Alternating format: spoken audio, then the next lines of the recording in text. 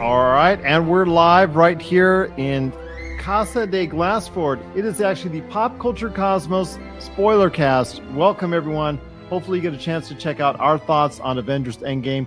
We actually just watched it today. Those two over there have actually seen it twice, those lucky dogs. And I'll tell you what, it's going to be a great time indeed. This is Gerald Glassford from Pop Culture Cosmos right here. But who else is here to share their thoughts on what's coming up right now in our next, hour and a half? Spoilers galore when it comes to Avengers Endgame. Josh is here also from Pop Culture Cosmos, Humannequin Media. And I'm joined by these three idiots over here. Go ahead. You're part of the three idiots. Yeah, no, that's what I said. Okay. My name is Chad, and I'm so happy to be here with everyone in lovely Nevada. Currently wearing my Vitabrace bracelet right now. And I always love to wear this thing whenever I'm going to be spending lots of time typing, gaming, doing whatever. It kind of saves me from the cramps. Vitabrace, it's a great bracelet. win with it.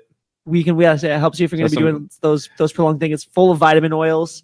It is $19.99. Yeah, use the code found in our show, and you can go on their website, put it in, and get a $20 wristband. Or you can put in buy one, get one, and get one for free with the purchase of a wristband. And also, I am a musician, and my music is called Hyperschmitt. This is Justin. Going to talk about some Avengers, MCU, the future, stuff like that.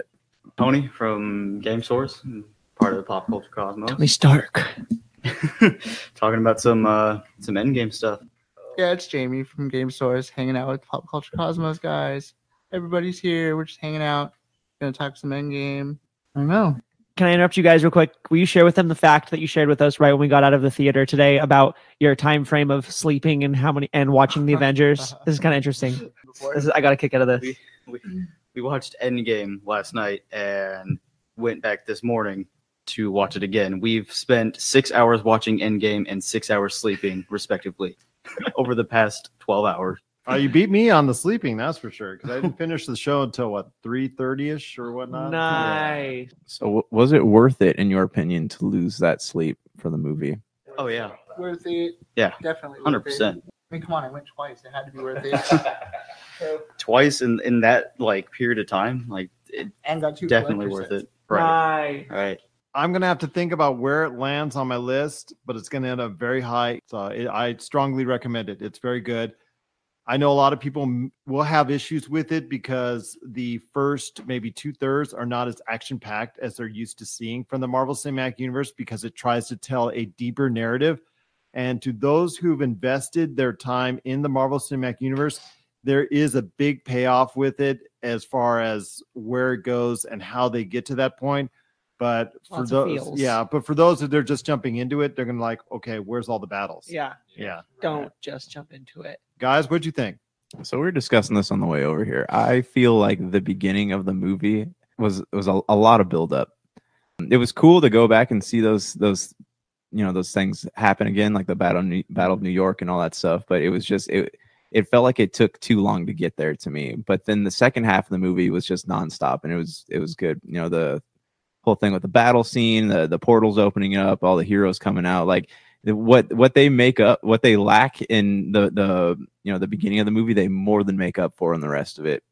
Yeah, I would have liked to see like 20 minutes less of setup and 20 more minutes of The actual battle. battle. Yeah. And I would have loved to see each of the characters highlight their abilities a little bit or longer. maybe even just 10. Maybe 10. Even 10. I would have been happy with even 7. I would have shaved off certain points in time just a little bit, I Yeah. think. And I think you would have had the balance. Sorry, Yeah. pardon the Thanos pun there. Just right, I think. And also, every time someone's cell phone would go off, I would try to snap them out of existence. Usually stops. It would. Yeah. Justin, what'd you think, man? I actually didn't mind the build up. It made you. It was building. You could tell what it was doing. It was building up for the feels, with all the reminiscing over the past 20 years of movie watching. But what I want to say is that a casual fan or someone that is not invested, let's say you're going on a date, Yeah. and you go there, and somebody who hasn't even watched, No, there's like a million watched, questions you have to ask. Yeah. that first third half, even almost bordering on the 60% mark, is just, since it's all narrative building and it's all exposition, I could see them just going like, "This is slow. This is I don't get this." Yeah. But to Marvel fans, it's all a lot of fan service. I mean, for casual fans, I can see in the beginning, like there's a lot of "woe is me" in the very beginning of the movie, and yeah. And you had that- Rightly so. But yeah. for a casual fan, they don't know what's been going on. I was gonna say it felt like there was less character development in this and more development for the story. Like no single character was really developed much. It was more just getting them from point A to point B. Yeah. You're working with 20 years of established characters, but there was Barton. You saw what happened to him, his evolution. The Hulk's whatever his thing was.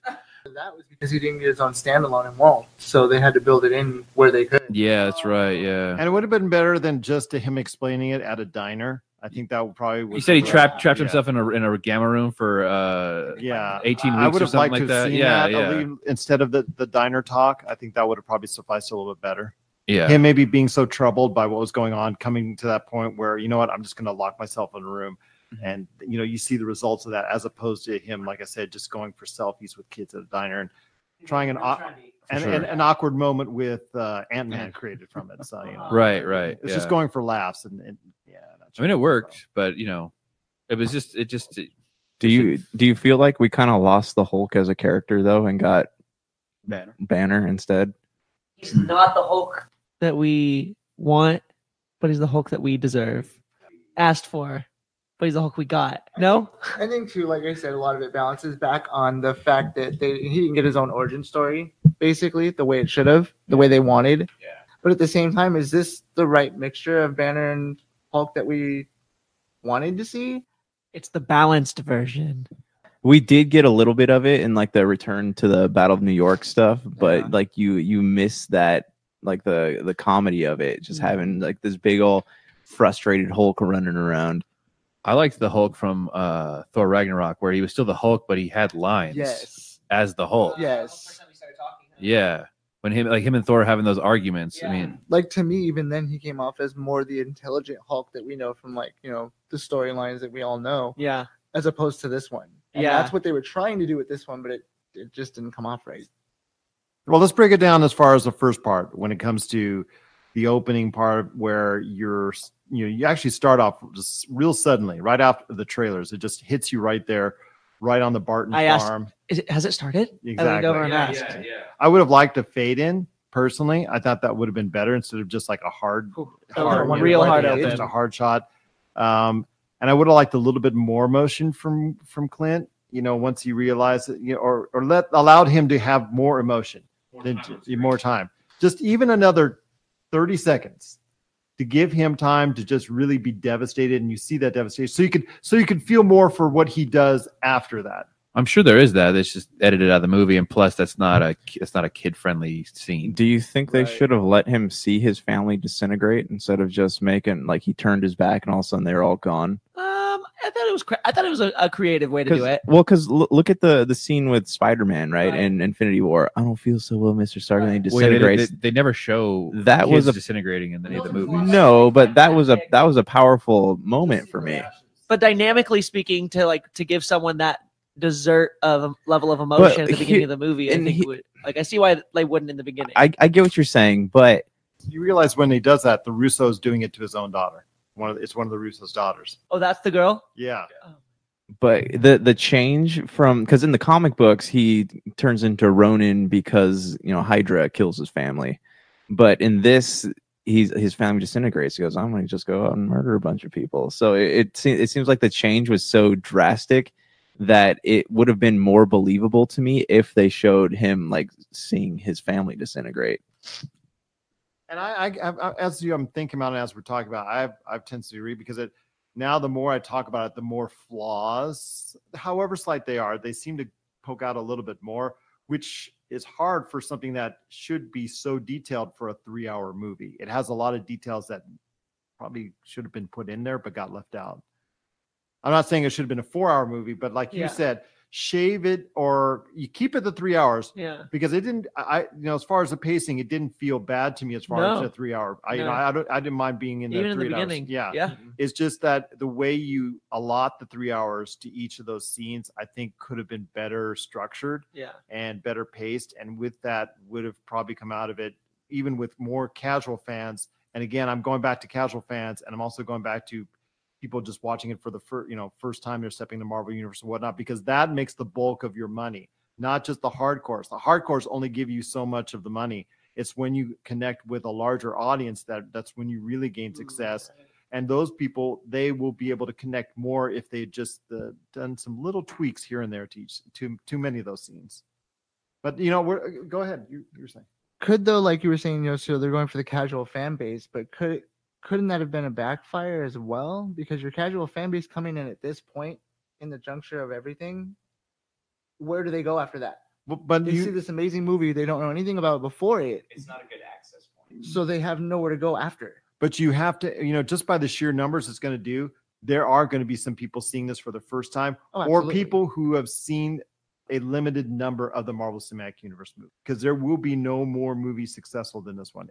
So before this airs, it will already be over $1 billion. So yeah, it's just coming to the point where they also have to go ahead and make sure that they have that universe at least started. And I think they did a little bit of that as far as the characters that they actually kept alive, and that the ones that they actually killed off.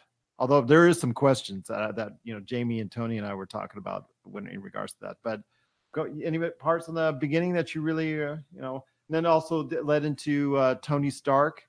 It showed him as far as his future is concerned, and that comes into play, and that's because he has a daughter. Him and Pepper Potts has a daughter, which starts to really come into play as far as his thought process is concerned. Yeah. As far as the beginning of the movie goes, I enjoyed it. I was a little thrown off when we went and saw it last night. Like it just straight jumping in. I was if you're not paying attention, if you're like reaching for your popcorn, there's Jeremy Renner. Yeah. Is this like I missed the flash. Already? Yeah. Is this a trailer? I mean, not counting the time jumps to grab the stones. You think that there's too many, because there are 3 time jumps in the beginning of the movie that didn't have anything to do with the stones, right? You had the part with Clint. You had the part where they went and chopped off Thanos' head, and then they had the 5 years later thing. Do you think that's too many for a setup? I like the 5 years later, because you do need to see the repercussions of Thanos. Otherwise, it makes Avengers Infinity War meaningless. Yeah. You must have it. They should have started there, though, and then had the other ones take place through flashback scenes. Don't just throw us into it. At least like with the Barton scene, say, hey, this happened so-and-so weeks or days ago. But you mentioned, what was it? You mentioned Clint Barton. You mentioned the 5 years there. Oh, you mentioned the Thanos getting his head sliced off. Very anticlimactic. I'm not sure that scene fit there. I understand why they did it, but it just seemed very anticlimactic. And I understand now, especially for Thor, what that scene does. Right. Because there's a realization that they cannot, or there's a good high probability that they're not going to be able to save their friends and bring everything back to normal. So I get why it for me, it just felt off that scene. I think it felt realistic. What do you do in that situation? Why would you sit there and let someone like that talk? Try and turn their daughter against you. Yeah, you have the ability to. Why not just do it? Well, that was like the theme of Thor, where he goes, no, we're not going to talk about it. Just get the stones and let's go. He was like, why do we have to sit around and monologue about it? Exactly. And this is a Thor that was like, ever since the bad things happened to Thor after Ragnarok, we see a more aggressive, and he's not thinking through things. That's how he was in the original Thor, like the original Avengers. He's thinking with his force and not his head. Interesting. Josh, did you have something? Yeah, I just want to say, I really loved Marvel's commitment to the beer belly Thor. Well, that's the dude. Okay, yeah, because to me, it's kind of we'll jump into it. But to me, it's kind of like the cat thing from Captain Marvel, how they committed themselves to that joke. First off, where is Goose? I know I saw Goose in a car commercial just before this. Exactly. Yeah, if he's in a vault. I guess there's a debriefing for Audi. It's an Audi commercial with Brie Larson, and Goose is in the back. Oh my. But that's all. That's the only thing that Goose is relating to Endgame. But Captain Marvel is actually what I wanted to talk about, because you all saw Captain Marvel, correct? Mhm. At the end scene where she comes back to the Avengers headquarters, it seems out of place because of the fact that you have to watch that scene to get an idea of why she's there and how she gets there. Because in the movie, there's no context for it.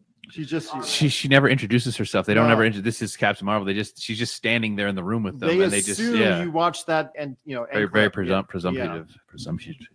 Yeah, Presumptuous. This is why you stay. it was awkward. It just was very awkward. I would have liked to seen that scene like they did with Doctor Strange. They showed that scene from Thor Ragnarok in the movie. I would have liked to have seen that scene that they showed at the end credits, even if it's repetitive for us that have seen it, in that movie, because it builds a context for why she is there. Yeah. Because it's like you said, she's just there. And why is she there? But I'm glad to see that she will get her own chance going forward in the future. But she was not a huge part of it, because the fact I know a lot of people were resenting that fact that if she was, but she did play a role. She had her time. It was great to see, but she's the future. And I'm glad that they were going ahead and kept the focus of the majority of the focus on the original 6. Yeah. I got some thoughts later on Captain Marvel, but I'll for right now, I'll just say that with her, I think the issue is that, for a storyteller, right? For people who like, if they're a 3-hour movie, right? So you have, I'm assuming the script for this movie is about 160 pages. So you're getting to the end and you have all these loose lines of narrative that you have to try to connect, and they're not all going to connect perfectly. You have to do something with them though. And, if you can even get away with making something that is the tiniest bit cohesive, then it's something you got to do, because obviously with a movie like this, you don't have time to, further develop characters, because I would probably take another 10 pages, which are another 10 to 15 minutes of the movie. But I will say that I think you needed to see the ramifications, and anybody who thought, oh, it's too slow or it's out of place, then it makes, like I said, Avengers Infinity War meaningless. Yeah. So you need to see the decimation, what happened to it, because Earth is not going to be a happy place during something like that. Yeah. So I want to go back on the Captain if Marvel. half of this table's gone, we're not going to be a happy table. It's not going to be a happy podcast. So I want to go back on the Captain Marvel you were talking about. I feel like that scene was set up. You just didn't think about it. Go back before that. Go back to Infinity War and think about the scene where you see the pager hit the ground. It was implied then. It was set up then. Oh, okay. Yeah, but But that was an implied. ending scene too. They don't tell you. That was a Casual stuff. fan. Who the hell is she? That- All you know is a symbol and a lady. I get that part. The casual fan would have no idea. You will have had to see Infinity War. Captain Right. Marvel. You will have to see. We need to. I don't think that this is not a good access point for new Marvel fans. So I think it's not really good to make the assumption that there's going to be new fans jumping in on this one. And I feel Without like if a new fan does jump in, they need to seeing, go backwards. yeah, and watch see what they Infinity War. It's on missed. Netflix, yeah. But I mean, this is not going to be Yeah. somebody's first Marvel film. Yeah. Right? A history of the Marvel Cinematic Universe in 20 minutes. There you go. Good enough. Exactly. Seriously. But we talked about what we thought of the early parts of it, and as it progresses, you see, like I said, the decimation, what happens. I also kind of had a little bit of an issue with Scott Lang's character because of him getting out of the quantum realm based off of a mouse or rat, excuse me. So a rat basically freed him up after 5 years, which he said equates to 5 hours, but you saw nothing of where he was at beforehand, or because basically you also have to see all the films, including the I want to say not as widely seen Ant-Man movies, because they do devote a lot of time and homage to the films. I've told you before on our show that Marvel loves Ant-Man. They love those Ant-Man movies. They're actually, there's going to be another, I'm sure, Ant-Man and the Wasp movie probably at some point in time. Yeah, I like them. Yeah, I like the Ant-Man and Wasp better than I like Black Panther. Well, but I'm just saying that they even though they're not the $1 billion properties that the other movies are. They in Marvel, they're very much beloved. I can see it because, in fact, they devoted the Time Heist and also the fact that you heard throughout the period of Wall, Captain America, and Tony, who go back in time to 1970. What music do you hear? Ant-Man's music. Yeah. Oh, really? Yeah, if you pay attention. And the to young Sheen. Exactly. So they you can tell Marvel Studios has a great affinity for Ant-Man. Is it Paul Rudd or the Ant-Man? Just the Ant-Man as a whole, just the idea, the concept, Ant-Man and the Wasp. Even if a lot of people as much don't like it or didn't go see it, it doesn't matter because they're actually going to go ahead and make sure it's blended in. And I thought that was cool that, even though it's the smaller of the films, that they devoted as much time to it or homages to it as Thor. True. Which is a bigger property. I don't think that it's unbelievable that a mouse would let Ant-Man out of the quantum realm. I wish It was Rat. Rat, but because at the same time, look, we're talking about convenience here. Anytime that the Avengers were in trouble in this movie, Captain Marvel shows up out of nowhere, and then she's just gone. It's she's like the what were those old cartoons where the Spider-Man just randomly shows up when someone's falling out of a building or something? Everybody gets everybody gets one. She's the magic box. Right. But I would have liked to see them explore the quantum realm a little bit more because they kind of built that up to be something really interesting and special in Ant-Man and Wasp. Yeah, like if they would have shown like the part where Hawkeye's going through, and if they would have shown like maybe some of those creatures that Ant-Man encountered in the last one inside the quantum realm, that'd be. And even if it was just what like Michelle Pfeiffer said, warning, what was it? Don't go in, don't watch out for the time. Was it for the time loop, the time bubbles, or whatever? Time vortex. Time vortex. Yeah. Okay, that's what they actually go through, correct? As far as when they're in the quantum realm, or okay. See that, but it's not made 100% clear. So, and he never mentions it in his long diatribe, Paul Rudd trying to explain and whatnot. If he said, okay, this is what Hope's mom said to me, yada, time for, he just suddenly knows everything or suddenly has a good idea what to do on how to go about it. When he's portrayed as not a smart guy in the Ant-Man and the Wasp. You got to, like, especially in the Ant-Man and the Wasp, he's not portrayed as someone that's, as intelligent as the Van Deens or Hank Pym. So he, suddenly he gains all this, wisdom when he's sitting there. What he said was for 5 hours. Yeah, but he does hang out with the Pyms a lot, and they're pretty smart. Oh, that's true. But I'm just saying that he could have, in his explanation to Tony or to Captain or to Black Widow, elaborated more on how he has come to know this knowledge, or how he come to gain this knowledge, and why. Do you think that Marvel dropped the ball in Ant-Man and Wasp and didn't explain it enough to set up this movie? Sorry, hold on real quick. I think that Ant-Man's knowledge comes from experience, whereas everyone else in those movies, their knowledge comes from knowledge. They don't have. He's been in it, whereas they make theories about it. Yeah, but just because you're standing in a football stadium doesn't mean you're a pro football player. You are a pro fan. But it doesn't mean, because he couldn't explain in technical terms why his idea would work. And I think that. So he came up with that in 5 hours? That fit okay. Well, he didn't. He should have remembered the part where saying, hey, look, this is what, okay, if you don't believe me, this information comes from Hank Pym and Janet Van Dien. Yeah. Okay, who they could easily look up as far as respected scientists in their field and whatnot. Just something referring to them. And that also ties in even more Ant-Man and the Wasp, because if you really have an affinity for that film, as I believe Marvel does, that just to mention even more, even though we see Hank Pym later, the younger version, or even if it's CGI. Oh yeah, but it's still it's just little things like that, I think, are the issue that I have. And for such a long movie, you have the time to go ahead and put those little details in. And I think they kind of miss that now and then. Little extra lines of dialogue. Exactly. But when it hits, this movie really hits a high notes that no other Marvel Cinematic Universe movie has. See, here's the thing with like the Ant-Man stuff and whatnot, and like the quantum stuff is, did we need like 10, 15 more minutes explaining that? No, I just needed another 2 lines, 3 lines. Because did you need the 2 lines though, based off of the end credit scene in Ant-Man and the Wasp?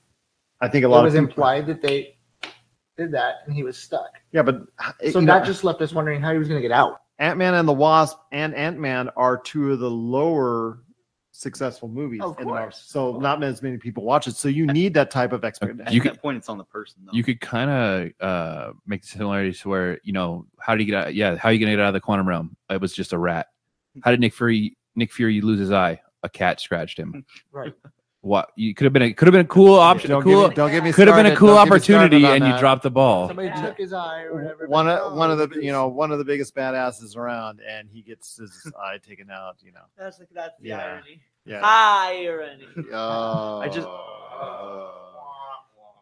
I think in terms of like of Scott like explaining this to him, does he need to? These guys have these people. Could you imagine Black Widow trying to explain quantum physics? Well, I to like someone? how they tried to explain it using movie references. Yeah, that was- like how everybody that was else would try to hilarious. do it. But- yeah, But, like, these people have fought literal aliens. Do you think they're gonna have any sense of?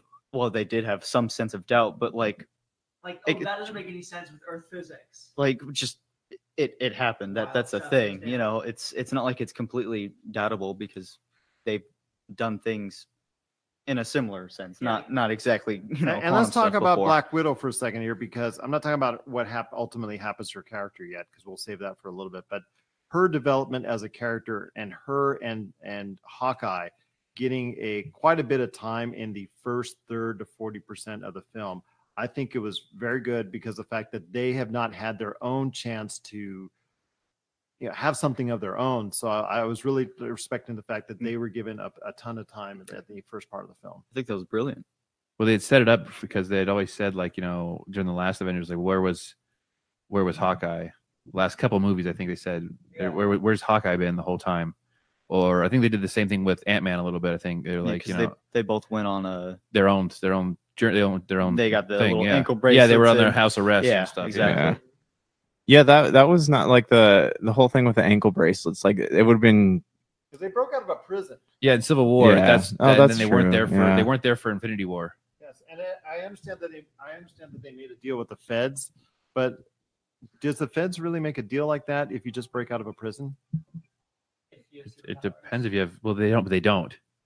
They're both regular people. Oh yeah, true.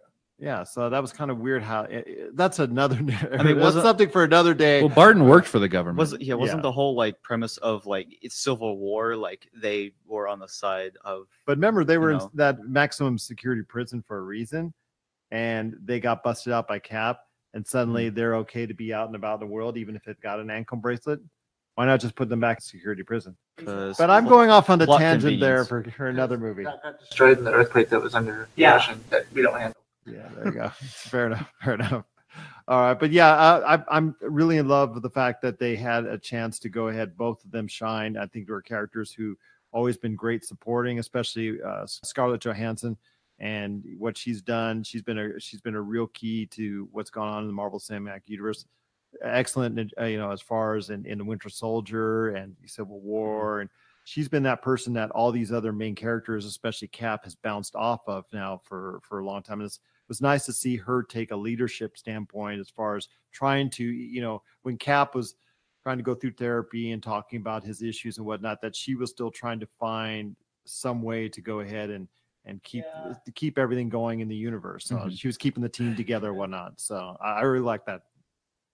I think she's had a good story arc throughout the MCU as a whole. Even if she hasn't gotten, she didn't get her own movie. I think They have she's one had coming good out. Character development over. I mean, she was in had a huge part in Winter Soldier. yeah, exactly. So She'll get her own movie.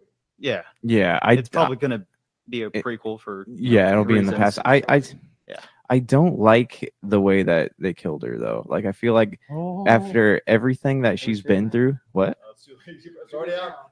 Spoilers. So what is it called? A spoiler cast? Are we not spoiling the movie? But I'll tell. Okay, so I think that after everything that she's been through, like she should have seen the final battle before she died. But again, that comes back to the Soul Stone. You're listening to the Pop Culture Cosmos.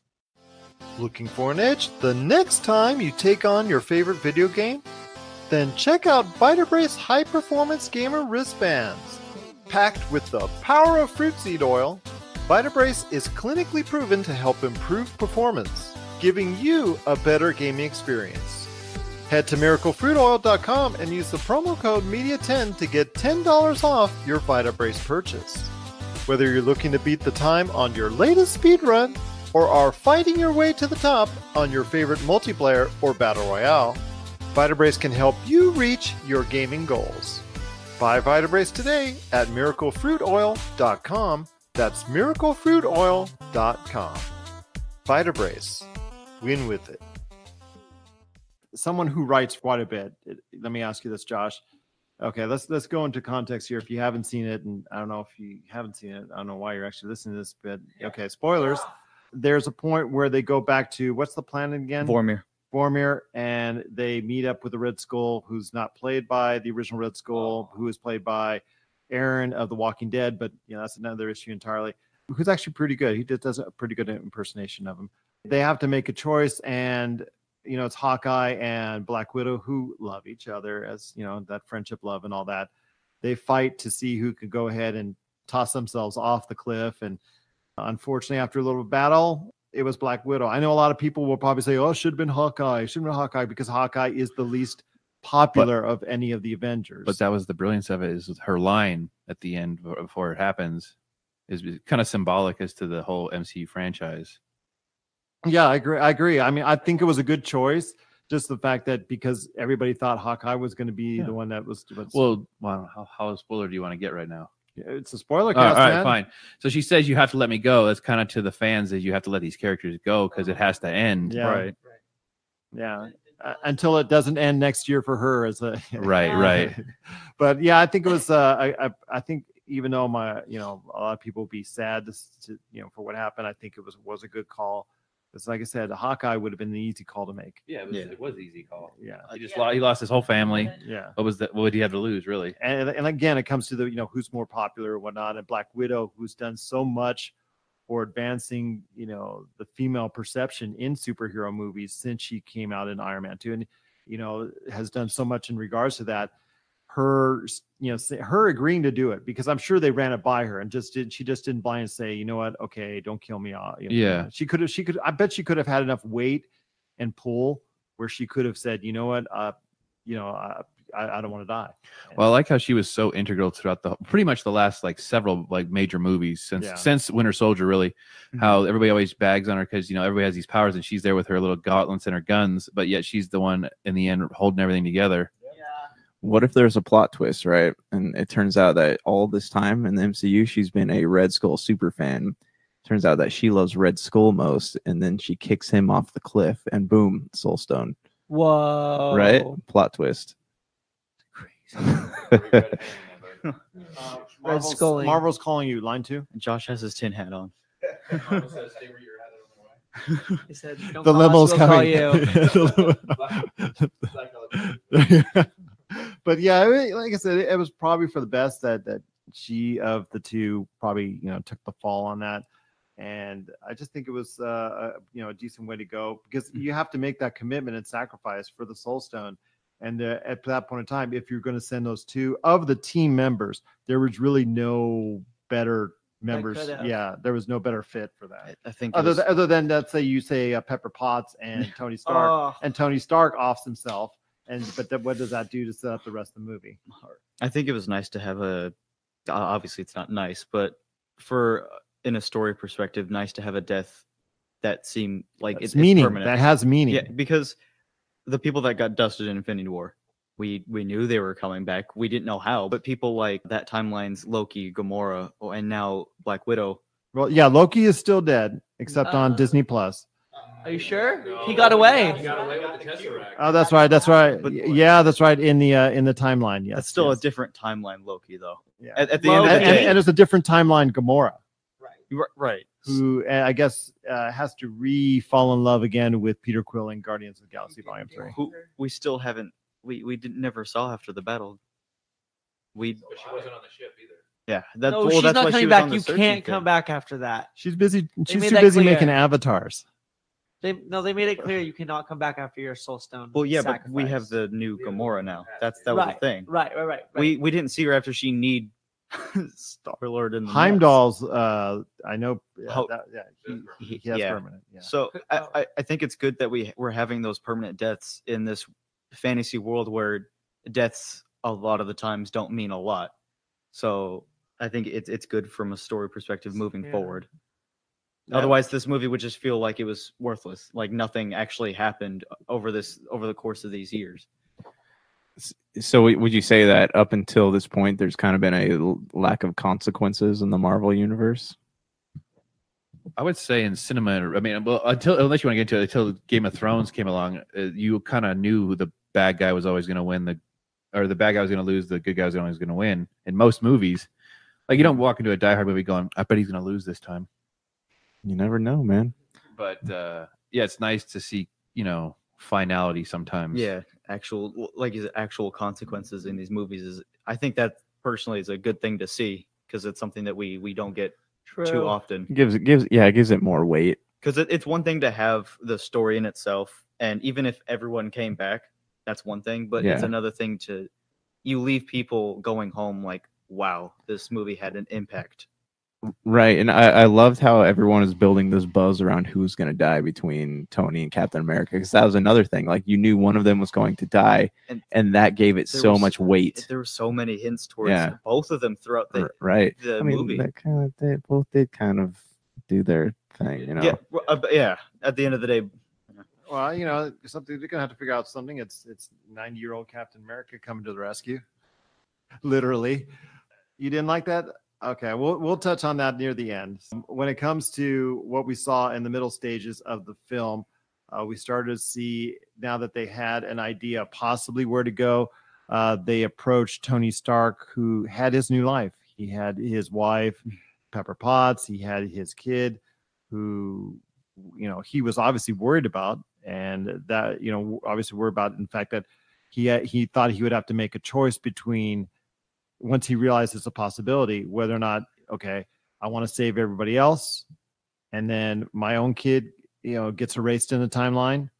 That was his, dilemma that he faced. And I thought that was a good dilemma for him to face, and something that I think that, 10 years ago, we wouldn't have believed someone like, Robert Downey Jr. and the character of Tony Stark would have ever, fathomed or even comprehended. So that was good. But as it went on and they started to go ahead and you see the plan forming and whatnot, how did you like the fact that, or how did you like the premise and the way that they, I guess unfolded as far as Thanos becoming aware of the plan that was going on? Because he became aware of the plan based off of the original 2014 version of Nebula, getting the same images from the future Nebula that was in the same timeline. So I mean, it's easier viewed than actually explaining it. But did you like that explanation on how Thanos became aware of their plan? It's like when two phones sync up to the same device. Yeah, exactly. Yeah, I thought it was clever because it made it easy. Yeah, to, I guess, reintroduce Thanos to the idea of being the bad guy. Yeah, because you thought he was done. They killed him off in the first 20 minutes. So who's the bad guy? Is there a bad guy, or is it just them trying to figure out how to fix this? Now, the Black Order, again, was rendered useless in this film. They were rendered almost useless in the Infinity War, but this time they were rendered extremely useless in this film. Way easy. I mean, they were. It's like, why were they even there? It just didn't make sense. As a punching bag. But they weren't even there long enough to be a punching bag. Yeah, just one thing I did like is they got it right in the last one too. Is I liked the team up. The team ups of the teams. Like I really liked Iron Man and Ant-Man together. That was really good. They've worked off each other really well. As we said, but they didn't do it because they didn't give you any hint of it. Because in the past, Scott Lang's character had some issues with Tony Stark because of all that Hank Pym had told him. And you see the animosity building there right away when he starts explaining everything and whatnot. But you don't, if you haven't watched the Ant-Man movies, you're not going to know why. So it's just, like I said, a couple lines more of exposition would have helped anybody that's not as familiar to watch it. But it is a perfect reason why you can't jump into this movie. Someone 10 years from now will not be able to buy Endgame from the $5 bin and be like, wow, I really enjoyed this movie as a single movie. But if this movie is going to get anywhere close to what Avatar has done, or even $3 billion, you're going to have a lot of people seeing this for the very first time as far as their initial entry, whether you like it or not. And a movie, I think one of the things that you want to say is, and that's one of the things I'm contemplating in my head on where it will fall in my Marvel Cinematic Universe list is, how does it set up the rest of the movies? Is it a great payoff for everything that you've watched in the 22 movies? But on its own, does it stand up full circle on its own? I think it might be helpful to look at like Harry Potter, for example, the 7th Harry Potter. Is that a movie that can like people just jump into? Like, do you feel like that's is it comparable? Do you guys feel like it's on the same like? Because people are watching this just to be part of the event. Because of just how big it is. Yeah. If you're watching this just to be part of the event, then you probably know that you need to see the other part of the event. And if you're watching this to watch it, don't watch it. I mean, I'm not saying don't watch it, but I'm either. Give me your ticket. You're torturing yourself. I'll watch it for you. Or watch a catch-up video on YouTube quick. I'm sure they have them. Many. I know there's going to be a lot of people that are going to go see this movie just to see it, but at the same time, don't expect to know everything about a movie that has the word end in it. You're seeing the end of a story that you haven't been a part of. I wouldn't even. It's that, but it's also the fact that if you think about how Gerald was saying, like, the casual fans won't get this, the casual fans won't fully get that. But at the same time, if you think about it, the movie was never meant for the casual fan. This was a straight love letter to all the fans of the other 20 movies that they wanted to give everyone that payoff for. This movie was never meant for anyone to just go, I'm just going to go watch this movie right now because it's the big thing to go do. Well, they are going to do that, and either way, Disney succeeded because they still have your money. Exactly. Yeah, it's inevitable. Either way, at the end of the day, they got what they wanted. Right. Whether or not you come out of there knowing what you saw or anything like that, I think that's on you as a person. Yeah. That's a person by person basis. That's a choice. If you make that choice to go in there and never saw any of the other movies, then don't complain when you have no idea what's going on. Yeah, true. And they definitely gave people enough time with this too, because they shot these movies back to back. This movie has probably been ready to go for a while now. In terms of just not editing, because they were editing it up to the very last moment they had to ship it out. Yeah, they actually had several interviews. Yeah, probably. I was actually watching a lot of their interviews that they would have, and they just literally would tell you, yeah, we just got out of the editing room, and as soon as we're done with this interview, we're going to go back. Because they wanted to tweak it. Like you said, the majority is probably was already done, but they wanted to tweak it, whether it's CGI or whatever, just type of to their satisfaction, just to the very point where they could go ahead and ship it out. And then get pirated from there. I would love to see the iterations that they were making up into those last minutes. That'd be kind of fun to go back and get to see those. There's got to be a lot of deleted scenes. Now they're saying that there's not. Yeah. Really? But when you have scenes in the trailers that are not in the movie. Exactly. Like the scene with Black Widow shooting at the target that never happened. Don't the Russo brothers film those on purpose though? I read. Yeah, they did that with Infinity War. Which I think is a good thing, because for sure. I hate when trailers show all the good stuff. 90% of the things that we saw in all of the trailers that they released were in the first 15-20 minutes of the movie. Right. No, it's not even that. I read something last night before we even went to go see the movie, and they were saying that the trailers that we all saw were intentionally nothing that would spoil or even remotely give. They did a good job of concealing it. And I will compliment them on it. Yeah, you see where you see all this action, all this hype,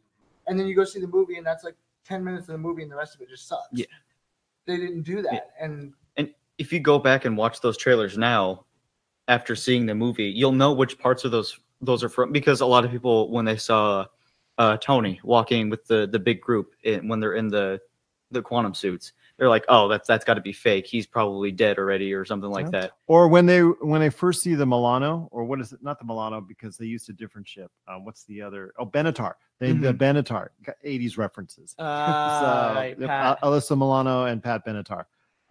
You got to know your 80s history. But anyways, when they first see the Benatar and they're coming out the Avengers facility to see who that is, that's actually the same shot there. Everybody was saying, okay, why is there a gap between Mark Ruffalo and Don Cheadle? They edited them out. yeah. There's got to be some edits. No, there we didn't. They were just spaced apart like that. It freaked everybody out. They were messing with people the whole way through, Funny. even in scenes that they actually left into, that they put in the trailer, but that was left. The guy in who's the blocking was like, Yeah, they didn't show Hulk walking in that the suit scene either. They didn't show Yeah. Hulk or Thor. Because I think with Thor, That way it would look like there was. Right. I think it was intentional with Thor, because if you would have seen Thor True. in that part in the trailer, it would have ruined a good portion of the movie. I mean, every promotional item, including like pop figures, or if you look at the shirts, they all show Infinity War Thor. They don't show our beer belly Thor. And that's something I want to touch on during the course of the film when they first meet up Thor 5 years later in New Asgard. It's in Iceland. Okay, yeah, that's right. we got to reenact one of that scene. New Asgard in Iceland, and they meet up with him. Valkyrie looked like she was heading to town already, and she's taking its lead. And that's funny because Tessa Thompson is from Los Angeles, so she has a British voice. But yet, in coming up in Men in Black International, she has her normal Oh, voice. funny. Yeah, playing alongside Chris Hemsworth in both movies. Yeah. Oh, that's right. Yeah, so that's what's it's trippy to me, just to see, why does she have a British voice in the first place? Right. Yeah, so but be that as it may, they Hulk 'Cause and Osgod Rocket. Exactly. sounds Hulk cool to say. Hulk and Rocket, they look for Thor. They finally found Thor, devastated 5 years later, and like you guys said, and what was pointed out so astutely by Tony, and those are little writing things that I love so much, that even though the Russos and the McFeely and the writers, they're not the actual original writers of Iron Man, that they still, in both Infinity War and here, still kept the flavor and the dialogue style of those same characters as they were in their own movies. And that's something I appreciate. The little snide remarks, like when he calls Thor Lebowski. Yeah. This. No, remember in Thor Ragnarok, he's Point Point Break. Avengers. He Calls calls him Thor Point Break. in Avengers. Yeah. Yeah. And then in Thor Ragnarok, when he's trying to log into the ship, he's like the strongest Avenger. Oh, Yeah. and And he's like, no. And then he's like, Point Break. And he's like, accepted. Exactly. But it's just great that they kept those type of dialogue, because how often have you seen a movie handed off to a different director and different set of writers, and that same character you remember from a previous film speaks and acts totally different. Not to trigger anybody, but we could talk about Star Wars if you wanted to. Yeah, let's not go there. That's a spoiler cast for another day. But getting back to what I wanted to allude to is, how'd you like the turn for Thor 5 years later, to see him in a world of depression, guilt, anger, a lot of booze, and some Fortnite. Yes, self-loathing and some Fortnite, like you said. I thought, I was like, I wonder who's. Can we look him? Can anyone look him up? Yeah. So, anyways, Nuke Master but what? 69? There's something like that. I think it's like. What did you guys think of that, as far as his transformation in such a negative fashion? I loved it. I thought it was great. I thought it was brilliant that he looked like the Big Lebowski. I thought that was hilarious. That's exactly what I thought of when I saw him. And I'm glad that they. And Tony pointed it out. And Tony pointed it out. I'm glad that they kept it throughout the whole movie, like Josh said. But I also obvious they made it.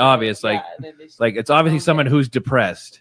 And I like that he's hanging. I do like the Korg and Meek were there. That was this guy's being mean to me again, though. A lot of the dialogue it's not like a regular circle. It's like a freaky circle. A lot of the dialogue was catered to that particular arc for Thor, and I thought that was cool. Is that the actual writers, McFeely, and I forget who are the other writers, or is that the actual director and writer of Thor Ragnarok? Was that him saying, okay, or McFeely calling him and saying, what would you say in those lines? How would you go ahead and interpret that scene? That would have been a really interesting way to handle the movie, having all the directors kind of come together and roundtable it. Calling Favreau, okay, what would Tony Stark say in that scene? It's like in Infinity War when they grasped the Guardians so well. Yeah, because in the credits you can see that some of these directors were executive producers on this thing. Like James Gunn was an executive producer on Endgame. Yeah. So they must have asked smart to do, which is so good, because they need to keep these characters the way they are throughout these movies, because no one wants to see team. No one wants to see Ragnarok Thor and then immediately go back to like hello. Well, because it also gives it's like a big brainstorm. Like, hey, what were you thinking about doing with your character? I'm going to use because I'm using them in my movie. Well, think about it too. The Russos inherit these characters, right? Yeah. When they started this whole saga, they inherited whatever the last director of that film's and version usually of that directors don't character care. was. They want to just tell their version. Yeah, But it's cool to see them all kind of on set together, and they're like, everybody's brainstorming about what they would do with their own characters. One thing I like about Thor is, so he's this guy, right? He lives his whole life as this like confident, right? Like everything's awesome, right?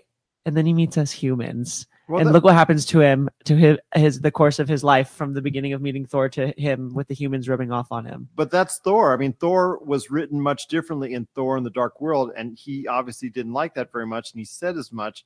But then Taika Waititi, he actually, changed and wanted to write Thor in this direction, which Chris Hemsworth obviously loved doing in the, that Thor Ragnarok, Infinity War, and now Endgame. And it's nice to see his involvement in the character because everybody seems universally happy by it.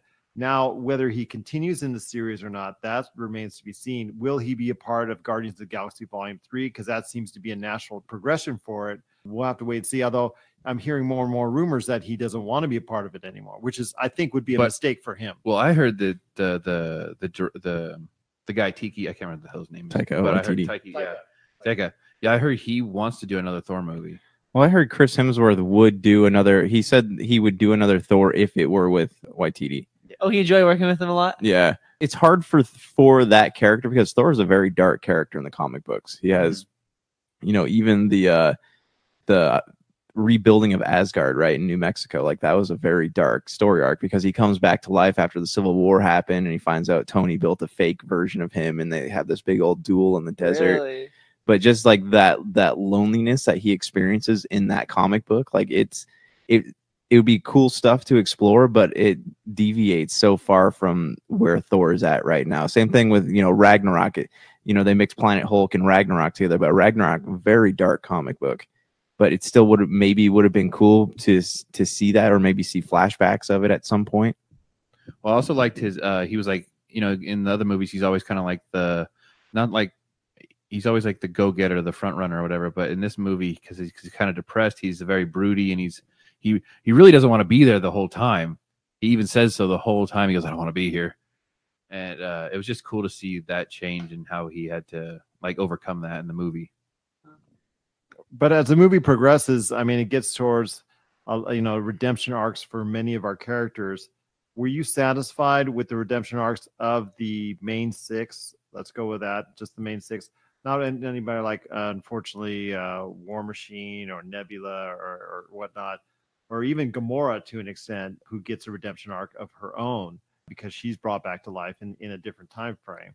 Were you satisfied with the redemption arc and the attention that was paid to them throughout the film? Definitely with Captain, for sure. I think the only one that I didn't really care for, and I don't understand where they were going with it, was the Hulk. I agree. I agree with you on that. I think Hulk. I didn't know where they were going with it.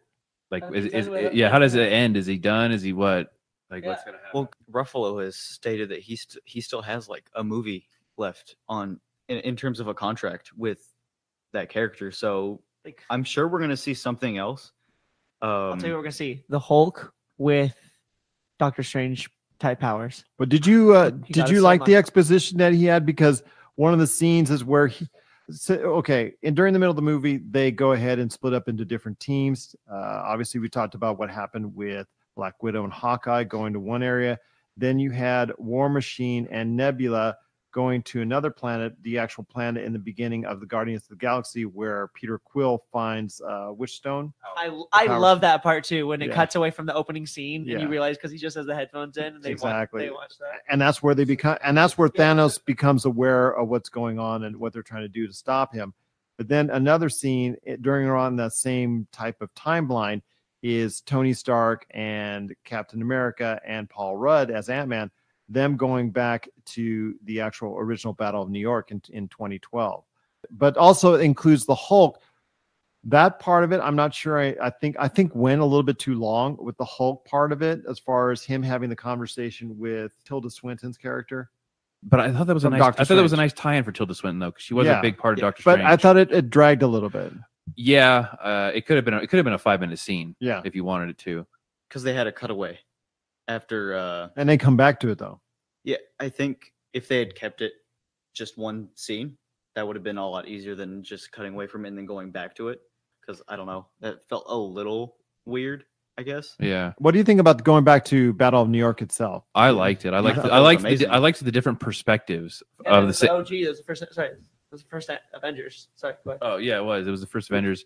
I love the heavy nod to the Winter Soldier. I love Yeah, Robert Redford in there, Frank Grillo. I like when he goes, they're all Hydra. Yes. And how they even played off of the story arc where it turns out Captain America is part of Hydra. Yeah, that was from the controversial Yeah. comic book series. Yeah. Yes, and where he says "Hail Hydra" in the film.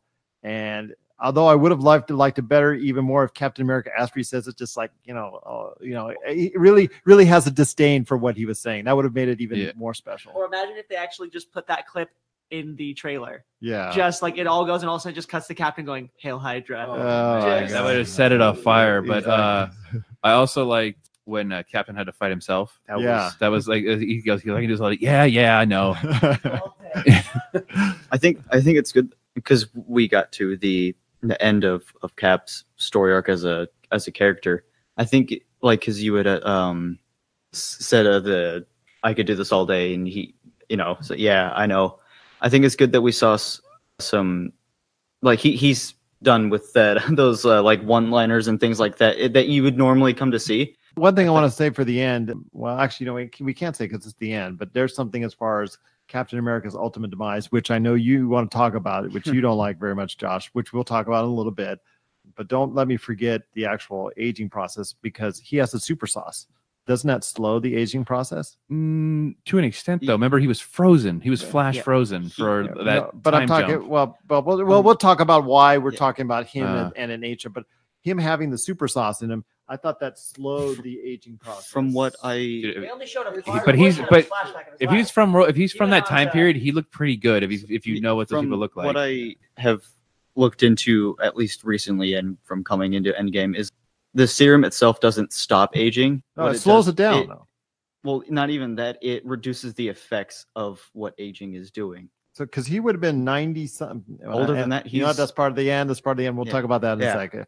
But like I said, they go ahead and complete their plans to an extent, but Thanos becomes aware of their actions. Mm-hmm. You guys seem to like the fact that Thanos was made aware in the fashion that they did. I just thought it was clever. But also one thing about the going back in time is I loved the scene between Tony and his dad. Yeah. Oh yeah. I Yeah. thought that was really good. And that was an initial job. What happened there is after they go back to the Battle of New York, they give Paul Rudd the scepter, Yeah. and Tony Stark and Steve Rogers go back in time for one last jump to 1970. Yeah. And specifically, why 1970? Because that seems to be the only point in time where they have two Infinity Stones together. Is that correct? But yeah, that's when they had that was when they had the Tesseract because they had the Tesseract the whole Yeah. time, so it was locked up there. Yeah, at the original army base where he was at, where you see again in Winter Soldier. Yes. Yeah. Yeah, and then I also liked the reference to when he's looking for Zola Yeah.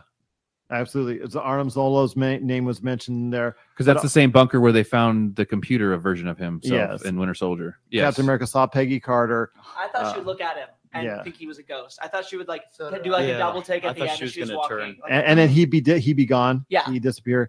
And then also Tony Stark does go face to face with his dad. That was a little contrived at the beginning, but I like the fact where it ended up. Howard Potts. Josh, what do you think? It was weird because they didn't really make the intentions of Tony's dad clear right there because it kind of seemed like a setup to me. And then it ended up not being a setup. But no, I like that scene of them going back in time. The window scene was weird because the blinds were clearly open and she was just not. You would know like even like her the way her eyes were set up, you would see somebody standing right But she had there. a lot of reflections. She had a lot of reflections. I guess, but These are military people, okay? They're not trained to be aware. Yeah, sure. It gave a nice, I guess, helped round out Tony's story arc before his ultimates end. And You're listening to the Pop Culture Cosmos. Don't touch that dial. Wait, do people still use dials? Get ready for Box Art, a gaming docuseries from Pyre Productions and McCallum Films. If you love video games, chances are there's a box cover or cover image that you love and has stuck with you for decades. In our series, Box Art, we travel across North America to visit with the unknown illustrators and artists responsible for creating the most iconic gaming images of all time. What was once scheduled to be a 90-minute documentary is now a 6-episode season packed with unbelievable tales that paint a picture of the gaming industry you've never imagined. Just one of the many pop culture projects from Rob McCallum and Pyre Productions. We're getting to the middle point. We're actually leaning towards getting to the end part, the last, 30-40% of it, which sets up some really heavy exposition. And when they come back from the time jump and they're in a normal time, the 5 years later, and they come back and they realize Nat was gone because of the sacrifice she had to make from the Soul Stone, but they've got the stones. I was still upset at that time because I was still devastated over what happened to Nat, and conveying that emotion between them. It seemed like the Avengers team was really shaken up by it, and I like the fact that they were able to convey that emotion for her. Yeah. But shortly after that, I like the fact that it hits you hard to the fact that Thanos is now aware, and he comes after through the time loop, through the old nebula, and the old nebula helps everybody come back as far as Thanos is concerned and his entire army into the 5 years ahead time zone. And, at first you think, wow, man, the Avengers headquarters, which has been rumored to be devastated, is definitely devastated. Oof. That part I really enjoyed. I thought that was an amazing scene because you have Ant-Man looking out and seeing the birds and things like that, seeing this life that's seemed to return, and you just get hit with that blast. I thought Tony died right there. Everything going. I thought Ant-Man. Yeah. No, I thought Stark.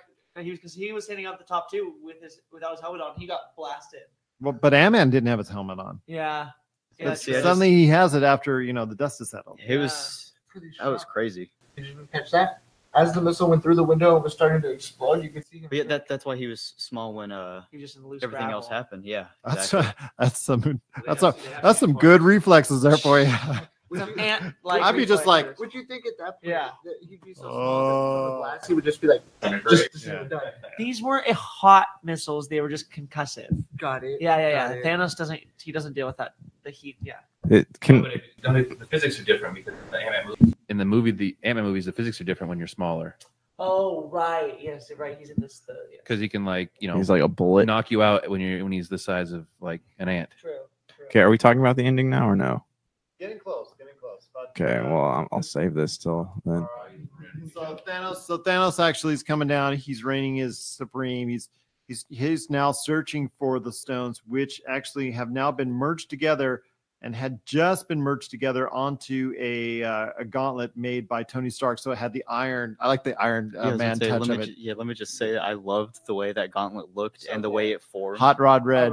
That was amazing. Yes, it now gets to the point where I guess because the Avengers, headquarters blew up because of Thanos' ship Sanctuary, was it called?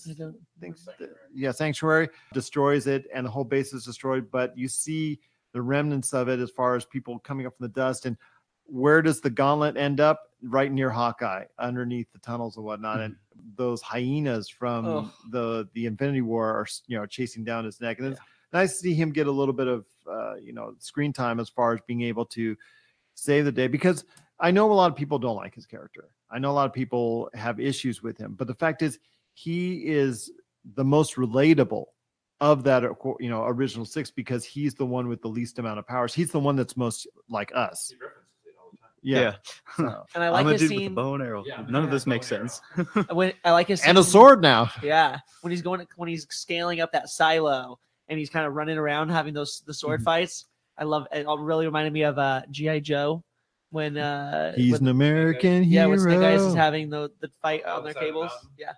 I think we glossed over an important event right before Thanos did all this. Is we never said who put on that gauntlet, because that was a decision they had to make after they came out with the stones. Yeah, absolutely. So once they go ahead with the gauntlet, they, in order to get everybody back to what happened, was the fact that Hulk actually put on the gauntlet. He did the snap to bring everybody back, and you start seeing those remnants of it, and you just barely get the idea that, hey, yes, everybody that suffered under the snap actually is living now. So you get that just before the Avengers headquarters blows up, And that's a good reminder because you'll need to know that coming down a few minutes later after, all the dust settles and you see that impending fight coming up between the big Lebowski Thor and then also as well Tony Stark and Captain America with Thanos. And I like that scene because there's a big battle scene between those four characters. And I really like the fact that they had time to just fight themselves because it shows also as well one of the key points when Captain America finally wields Mjolnir, which is something that really shocked me because the fact was, and I talked about this with you, Jamie. I said I didn't think he could do it because in Ultron it just showed he could move it, but he was a worthy person in Ultron. How is he more worthy now than he was then? Because he had to lose. Yeah, I mean, he became humbled at that point. It's true. And I like how they didn't mention how he had just stolen a hammer from that timeline's Thor. And it was just after he had been defeated and like was marching towards the enemy, like even like to his impending doom. That he got the hammer after that, right? And what? It was when Thanos was about to kill Thor. But that was after. That was. Oh, are you his talking about shield- Captain America? Yeah. Yeah, but he stole Thor's hammer from the timeline, and it didn't seem like that matched up very well with how things ended up. But no, it was cool. I like seeing like they both had the lightning powers going on, and that whole line when he's about to wear the gauntlet and he goes, "Do you know what's running through my veins?" And Don Cheadle, his character goes, "Cheese whiz." As soon as Cap got hold of Mjolnir, it seemed like he had like instant knowledge on how to use it, how to wield it, and how to, just like have some awesome attacks with it. That's just like, okay. Well, it is magic, so why would he not? I mean, if he can wield the power of Thor, well, who says he can't use it? You watch Thor for so long do this crazy stuff. Seems like it why would wouldn't you know naturally? And he is familiar with what it does. I mean, Yeah. you gotta remember To me, shield and yeah, right. And he knew the vibrations and all that. so he knew what he could play with it. I th- Whether or I- not what is going to work, I guess. If that was a discrepancy that bothered you, let me tell you about a discrepancy that bothered me, right? When they're all fighting and they have their headsets in, and then all of a sudden Valkyrie is in the conversation. She doesn't even have a headset. How did that happen? She just has like super hearing? What's going on here? No, they all have little tiny Bluetooth earbuds.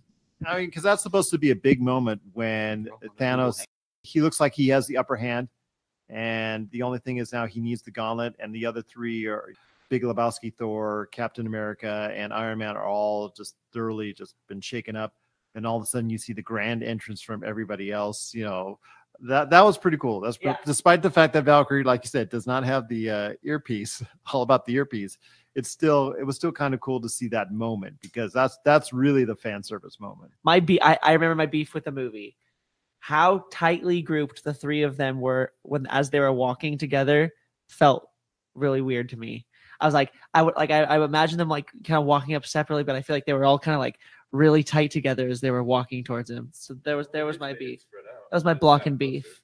That was my little block. It just felt, Yeah, but it led to I guess probably the moment I was hoping for, and that is the big battle. That is the big battle where all the sides of good facing off against Thanos's Dark Army, the Black Order, who was there for like 5 seconds. Yeah. And, all the Shintari and all that. The Shintari, they were like briefly seen in the Battle of New York, and then like really brief in the actual big battle itself. It was mainly the hyenas. And the big orcs. Yeah, the big orcs. Yeah, which was a new monster. We saw them in. Did you see you see them in. Which one? Yeah, isn't it? No, they were introduced. You see Thanos for the first time out in space through the portal. You see some of his forces, and I think you see some of those big troll guys then. Way back at the end of. I don't remember. Oh, okay. I know what you're saying, but I don't remember. Oh, okay. I thought I'd remember seeing those guys before. But yeah, I mean, you see that major battle take place, and even like I said, the Black Order and the Shintari, for the most part, are there, but not even shown very well. The battle itself was pretty good, almost like playing hot potato with the gauntlet as Good's trying to keep it away from evil and all that. And they gave most of the characters enough screen time to get a realization. They did the powerful moment that Marvel has said that they were going to do for a long time, and that's lean more towards a female superhero demographic. There's a scene in there where all the female superheroes are collected together. Josh is up. I know, I know Josh is not well, you know what, Josh, go ahead. I know I've worked with Josh. So what that was a cool scene, but From a strategic combat perspective. What were they all like? Oh, hey, women assembling over here. Ladies, come on, we're doing this, like in the middle of this huge fight, and all of a sudden all the women are together.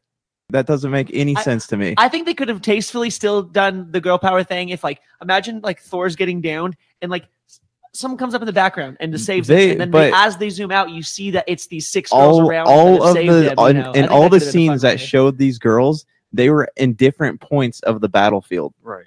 You know whose fault this was? Who? Brie Larson's. This is definitely that scene was definitely her idea. It feels like it. It really feels like it. No way it wasn't her idea. It was a cool scene. But it was a cool scene, but it felt super forced. Yeah. It didn't feel organic. Like if they had, if there was a fight scene with Scarlet Witch and then she was with the it was a hot potato issue. So okay. Let's say Shuri has it. She's running with the gauntlet. Somebody knocks her over. Gauntlet falls down. Then Scarlet Witch gets it. Then Scarlet Witch has it. Okay, for sure. That is more organic than maybe what you saw, like them all gathering up at one time. I can understand. It felt really shook and woke. No, it's like shoved in my face. Oh, I thought you said shook.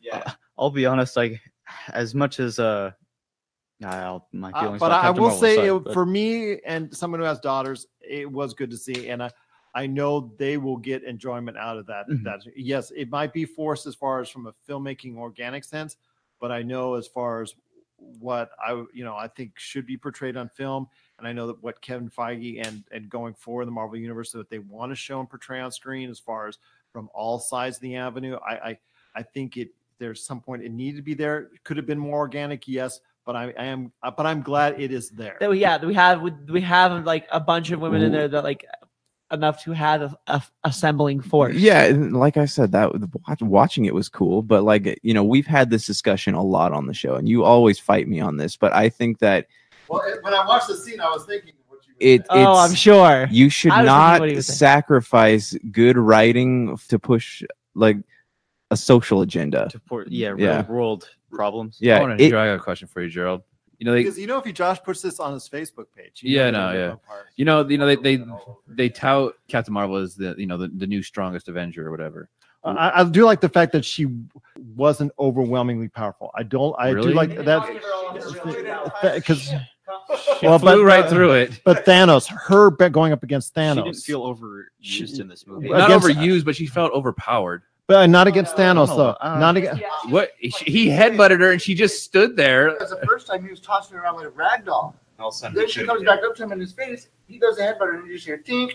Yeah, nothing happened. Yeah, the headbutt deal. Yeah, right. Like 3 times in a row. But really, the thing. No. Well, kinda. Where did she get her powers from? Exactly. If everybody saw the movie, where'd she get her powers from? Generator. Infinity Stone. Who else got their powers from an Infinity Stone? Scarlet Witch. Why isn't she just as powerful? She seemed like it was. Well, yeah, but they don't ever tout that. They always touted Captain Marvel. This is the strongest. This is a strong female, and from different stones. True, but bring back Vision. Oh yeah, I guess that's another person that I didn't think about. Disney Plus. That's what Disney Plus is all about. Well, it's $7. Dude, it's cheaper. It's cheaper than Netflix. But Disney Plus is. There was a cataclysmic battle that took place, which I actually wanted to see more of.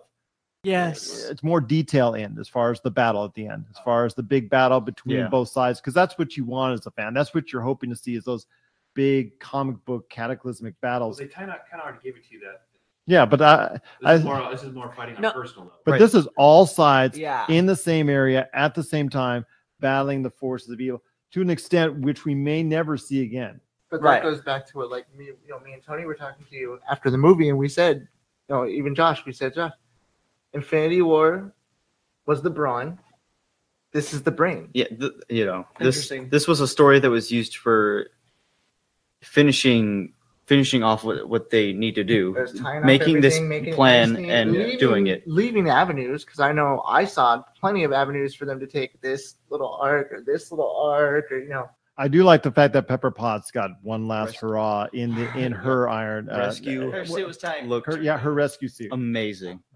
I would have loved to see them call her Lady Ironheart, like a Riri from the new Iron Man comics. Okay, where was Groot? He was very We used didn't see very him do little. any fighting. Okay, and that's another thing too.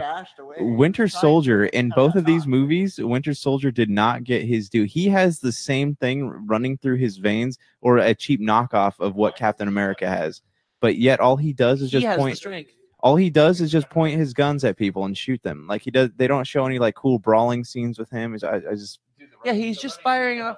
The running scene from Avengers Infinity War where Captain America and Black Panther take off. Yep. But Bucky doesn't. But Bucky can, because in in Civil War they're running through the freeway. I've told you that before. I've had an issue with it that. really bothered me in Infinity or War. when they're in Civil War and they're like doing that slow run to the hangar. I thought they had super speed. Well, no, but like yeah, but you know what? but remember, the buildings coming down on it. well, yeah, but remember, like Bucky, he took out like half the Avengers in that movie. Yeah. And but they made him so weak, so underpowered. All he has is a gun. You have a machine gun. Ooh. and even at the end, he doesn't get the respect he deserves. I think he should have had the first dibs for Captain America. Yeah, because they put so much emphasis on the relationship between Bucky and Cap, and then okay. I gotta. well, there's a reason for that, but I gotta point to the, no pun intended, the white elephant in the room. Do you think they did that for a social reason? Yes, Okay. 100%. Because in the do you see how good Black Panther did? yeah, Do you that's see how true. good, a movie about Falcon could do. Well, Cap, But because in the comic books, Bucky is Captain first. right? Right, and Bucky has the Captain America powers, so it's just That's the only reason why I think it he would should make be Captain. sense, but But you know, I don't. And at this point, I don't really care as long as they make Winter Soldier, make him a badass again. Don't do like they've kind of dumbed him down so much and made him. He's not really like a pillar of the universe anymore. He's like a grain of salt in it. But you're right on Groot as well. He did not get a chance to shine at all in the He movie. just got blasted away from what I saw. He was like barely in there. Just and just seemed kind of disappointed because he had such a great scene with Thor at the near the end of Avengers Infinity War. And I thought my prediction was that they were the Groot was a way bigger key to rescuing everyone. I thought everyone was in a different dimension. They were gonna use Groot's arm in Stormbreaker. So it gets to the point where yes, they go ahead and they defeat Thanos' army because Tony, the gauntlet actually that's been played hot potato, finally ends up in the hands after a battle. After it was it was on Thanos and he was ready to do the snap, but they prevented him from doing the snap, and instead Tony Stark actually gets a hold of the Infinity Gauntlet or the Infinity Iron Gauntlet or whatever you want to call it. I don't think they got. I think they got the stones. I think they got the stones. That's right. They got the stones. Bleeding edge armor because he had his own gauntlet. He had his own gauntlet ready to go. Yeah, it can be whatever. It comes together as to why Doctor Strange said, "If I tell you, it won't happen." Yes, right. Right. Well, because that was a good scene too, where they had the like he goes, he does Like, this was the the one and possibility. then you see he clicks, he knows what he has to do. And I honestly, if you tell me what you guys think about this, I don't think that his death would have worked any other way than how it happened. Like, because I kept thinking he was going to get stabbed to the chest with that giant sword. Yeah. But like his death scene would not have had the impact that it had unless it happened like that. I thought that was the best way he could have it gone worked. Yeah. Again, Tony Stark outsmarted him. Basically, had his own Iron Gauntlet ready because, like you said, it was adaptive on his suit, and basically did the snap himself after Thanos did his own snap, but didn't quite work because he didn't have the stones on it. And it was Yep, not quite there. But unfortunately, during the course of the snap, and because he did the snap, the repercussions unfortunately became fatal for Tony Stark, and unfortunately led to the death of Iron Man. Well, at least the death of Tony Stark per se. I'm assuming, and Thanos. Yeah, Thanos and the entire Black Army. That's all gone. That was all wiped away. Tony Stark, unfortunately, after a poignant death scene, also had passed away. I don't think it's the death of the Iron Man character. I really don't think it's the death of the It's just Iron like Man the death character. of Steve Jobs, though. Is everything going to progress well after this? Are they going to keep developing better technology after that point? I'm sure, because Stark Enterprise is still a thing. Look at Happy Hogan's in Spider-Man, right? And he's still wearing and Pepper. and Pepper. They're still wearing the brand. So has she? Well, good riddance. I never liked her anyway. So I would have. Because what she said, that you know how they with Nick Fury, she would like that. She said she'll come do a in brief for cameo. Just a a goodbye. few scenes like every other whatever movie she's needed in it. That's fine. But yeah, nothing major, like not a consistent role like Yeah. she said. Do you think, because we discussed our theories after this, do you think that they are going to put Iron Man's character on ice, or do you think they're going to have either the daughter or the kid from Iron Man 3 take up the I really think it's the kid, because there's a reason that he was there at the memorial, and Yep. they focused on just him. Everyone else was with somebody. Yeah. right? He's the only one alone amongst them all being focused on. Yeah, God, I didn't know who he was. I just Yeah. know there was that something everyone's going trying on to figure there. it out, but Yeah. I think there's definitely something with that. I think- because Yeah, he hasn't been involved since then, and now all of a sudden here I am. I think there might be a time, like before we see something else like that, come into play. Because I mean, there's going to be time either way after this movie. There's a break is needed. Yeah, the Iron Man doesn't need to come back right away. Yeah, right. But he does. I think he does need to come back. Yeah. I watch the whole thing come back as super long format, like HBO style, where it's like we get like That's Disney Plus. I know. Imagine that the Avengers reboot, where we actually do get the time to explore all those arcs you were talking about. Another conversation. that's another conversation for another time. But I think that with Disney Plus, we are going to get overloaded on Marvel stuff, and people are going to start getting tired of it. That's a definite possibility, and especially the fact that this was such a finale for this phase, this part of it, that it's going to be hard to rev that hype cycle once again. I think a lot of people are going to be, when the Black Widow movie comes out, or when Eternals and all that comes out, Shang-Chi. I don't think you're going to get anywhere near the reception for it that you're seeing at the tail end of what you saw before Infinity War, Endgame, which is sad, because even if they could be really good films, but a lot of people are not going to know that, because they're going to be so done and over superhero films to the point where it's going to take another, it's exactly oversaturation. What all the other famous directors have said, that's all oversaturation of superhero films. Well, at this point in time, we still love superhero films, but I think at this point next year, or the year, after that, or the year after that, we're going to be a little bit, as a community, a little bit kind of burned out on it, to the point where it's going to take time to build that up again with strong characters. Yeah, at least Marvel.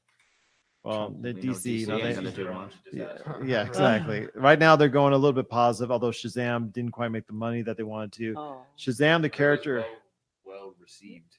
I Compared didn't to a bunch of other DC movies. I didn't personally think it was a good movie at all. I thought it was okay at best, but I thought Zachary Levi is really, really good. Was he? He fits us. He fits us. Shazam. Chuck. Isn't okay at best like a good for DC? I thought the rest of Because that's, yeah. Well, I he didn't see Aquaman. okay. Place yourself as a great character in a lousy story with lousy direction and lousy set pieces. Mhm. There you go. You talk about DC in general? Talk about Shazam. Well, but that's it. You could That's say that usually about DC in general. I wanted to mention. Yeah, this. don't get him started again with Wonder Woman. I wanted to mention this earlier. A movie, because this movie was incredibly long. I personally, a movie that I felt like that seemed way longer than even this was like Batman vs Superman. I felt like that just kept going on forever and nothing was happening. But this movie didn't. Nothing did happen. That's Yeah, why, right. This movie didn't. I didn't get that. Even with some of the slower parts, I didn't feel that. Well, I remember like when the first Lord of the Rings came out, and that was longer than most formats at the time. Exactly. But it didn't feel that way, because I remember I saw that movie like 5 times. Right. That was a very good film. I think one of the It's like biggest it's all about how engaged you are in the It's- film. It's like what a lot of people have been saying in like interviews is like they could have made this movie longer if they really wanted Oh, to. yeah. And as It's long like as it has Blade a Runner story. 2049, and that was criticized as being a long film. Mhm. But why is it Josh's and ours #1 film of 2017? Because it's really good. It's really, really good. Yeah, it's really good. I mean, I can go on about how great this movie is, but it's just intellectually engaging. So we get back to where we, like I said, the Avengers, they won. It came at a great cost because Iron Man unfortunately kicked the bucket, and it goes into closing off all these other arcs as far as what's going on with the Avengers. And do you like the tail end of how it worked out as for the Avengers, the choices that they made at the end, starting with what happened at the funeral, who was there, where they were standing? Because I know there's a lot of issues with where Captain Marvel was standing in the back, which she didn't know Tony. Exactly. So how She does was kind of there with Fury. She was with Fury. But Fury always hides in the back. Fury, he's like overseeing everything. He's his friend. Yeah. So that to me is. No, she was there. I saw her. She is there right before you get to the steps. Yep. Yeah, right past the Guardians of the Galaxy. You get to the kid from Iron Man 3. You get to the Guardians of the Galaxy. Then you get to her. I think she was standing somewhere else. I forget. With, then you what's go. his face? Lucky, right? Yeah. Uh-huh. Yeah. No, Happy was the up other front. guy from Shield. I mean, No, it wasn't. Oh. No, Coulson. Coulson's dead that time. where's she with? I know on his own show. She was I know with he someone. got dusted on his show. Coulson. Coulson. On his show, but I don't know if they brought him back. I don't know how that relates to whole anything. They've pretty much messed up Agents of Shield. Yeah, we'll find out in June when they play their little game with it. Exactly. So, do you guys like how they closed off the arcs for all the characters? And if you had to pick one that you didn't like, why? Hulk. I didn't like the Hulk, but we already talked about that. Besides the Hulk, though. I thought it was okay. The one that I didn't like very much was, and I see why they did it. They want to give Captain America his happy ending, right? But they kind of not. I love Captain America. Okay, so Captain America, he returns the Infinity Stones, and then they're like, he'll be back in 5 seconds. They go, count me down, 5, 4, 3, and then nothing comes back. And then all of a sudden they find him sitting on a bench as a 90-year-old or whatever, and he passes the shield off to Sam, and they ask him about the woman because he's got a wedding ring on. They ask him who the woman was, and he says, I don't want to talk about it. But then they show like a flashback scene to him with I love that part. Peggy Carter. Yeah, no, it was cool, but I feel like by doing that, they kind of canceled out the backbone of his character. That whole thing where like heroes, you're a hero, right? You have to make sacrifices. Just because of what you can do and what you chose to do with your life, you don't get to have a happy ending. But this guy's old. He's been around for so long. I The other get- heroes haven't. He said Tony. He was like Tony. He said I got a life. He got whatever. Tony said I needed to get a life, so I decided to get one. He goes. He saw a chance that he could possibly have a life, and he took it. Yeah, which is what he never did throughout the whole his whole film career. Yeah, and my other beef with that is there's no way that a character, somebody with his abilities, can live a normal life. Like you'd be attracted to the danger, right? But he's a soldier. He's probably got severe PTSD from all the stuff he's had to do. You can't imagine he doesn't want to break for the rest of his life. I think he does want to break, but again, that goes against everything they put into his character. Who did? So is I'm saying Hydra, but they went there. Yeah, but that was just that served a purpose. But see, everybody switched. See, Tony was selfless and Captain America was selfish, which is the opposite of what they started out as. Yeah, that's true. I don't. It just doesn't feel coherent with his character to me. Evolution. I think a lot of that was them finally understanding each other too, where they always butted heads understanding each other's because point of that. view. Yeah, Now they finally because he said, "What's the great line he always says?" He goes, "You're not the one to make the sacrifice play." From the Avengers. But yeah, from the first Avengers. Yeah, I think it did. I kind of like the Steve Rogers deal because obviously it didn't seem like it was ever going to be meant to be for him to go back to Agent Carter. And I think at some point in time, they just had to go ahead and say, you know what, if Chris Evans doesn't want to be a part of this, and the easy call to make was him dying, because you know what, everybody and their grandmother had him dying. We all had him. Back in Civil War. Yeah, we all had him dying in this movie. And the way they found a creative out for it and still make a happy ending, which hopefully will please a lot of fans, even though they will not have Chris Evans unless they get really creative. Yeah, and really happy with the cash. He'll take over on the Robert Downey Jr. fund. It's funny too how they don't talk about how he's just going to leave himself in the ice. There's 2 Captain Americas in this timeline. There's not 2 Captain Americas. Remember, the Tilda Swinton explains it and so does Mark Ruffalo. If I put it back in the exact moment, that timeline never happens. Wait, I thought But then the arc would have had to have happened, wouldn't it? No, Because no, how did he end said, up there no, on the he bench? said he puts it at the right. Because he still existed. Which basically She's- made it seem like it was He went back in the time with first the pin place. particles, not the gauntlet. She still knew him though, right? Captain America. He existed in that timeline. He had to have Carter. It canceled. No, he's in his own timeline. Though I'm talking about, he put the stones back, so all that canceled itself out. He's not frozen in ice. So then, as he grew up, he probably would turn on TV and see the Avengers fighting with Captain America. That's because he still has memories of what. He's still a man at a time. He's just in a different time now. Yeah. Boy, can he dance! Well, he's kind of in his own time, really. Yep, and he did get that dance after all. He had a date. You're listening to the Pop Culture Cosmos. If you're tired of sifting through flea markets for rare and unique games, we can help. Retro City Games in Henderson, Nevada, only 5 minutes from the Las Vegas Strip, has all your favorite gaming staples, classics, and a wide selection of rare games with new stuff always appearing on our shelves. Come in and chat with Nicole or Doug about your love of games and watch as they help you complete your collection or find your childhood favorite. And don't forget, Retro City Games loves trade-ins. So if you have any Nintendo, Super Nintendo, Sega, Xbox, PlayStation, or even PC games, come in and visit Retro City Games today. Welcome to the new metropolis of gaming, Retro City Games. We got little glimpses of what's going on, as far as after the battle is concerned, of what everybody's doing now. We got the happy ending for a lot of, so far at least, for a lot of the main characters that were part of it. And, I guess it does make that happy ending. That will make a lot of Marvel fans happy. And to me, it pays off somewhat in the investment that you've made over the course of the 22 films. I love the fan service as far as when they go back in time, or the references to it, or whether they're subtle or they're overt. I love the references to it. So let me get down to this and let's ask the question. Thinking back on it, because before this podcast, I was thinking maybe it's going to be really super high in this list, but I'm reevaluating it, and I'll share my thoughts here in a second. But where do you think this fits in your timeline as far as your the whole Marvel Cinematic Universe? Where do you think it ends up? It's not in my top 5, but it's probably a 6 or 7, I would say. Oh, hold on, I do want to ask you guys though. The Scarlet Witch, right? When she was facing off against Thanos, there's some darkness in her eyes. So now that Disney owns Fox, do you think they're gonna maybe lean towards that House of M storyline? Yes. I hope so. Maybe with her series on Disney Plus. Well, they still got to figure out how to merge the MCU and the X-Men though. Right. That's another story for another day.